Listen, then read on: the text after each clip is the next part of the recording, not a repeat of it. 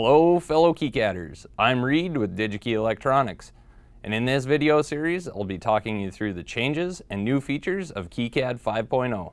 Let's get started. In this video I'll be discussing changes and new features added to the symbol library editor.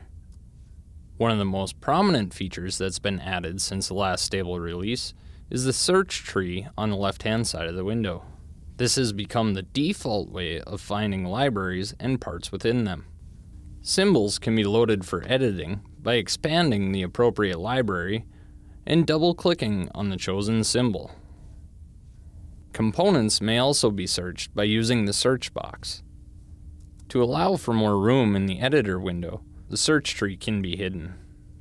Another feature added is the display of a pin's electrical type.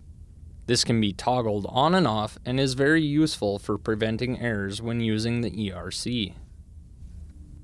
Also, slight changes have been made to the pin properties window, which allow precise placement of a pin using X/Y coordinates.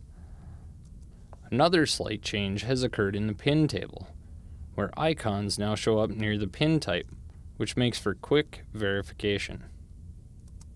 And, last but not least, splice models can be assigned using the Field Properties window. This method is much the same as in EE schema. And once the model is assigned, it will follow the symbol. And that about wraps up the changes and new features of the symbol library editor. Tune into the next video on PCB New, and thanks for watching.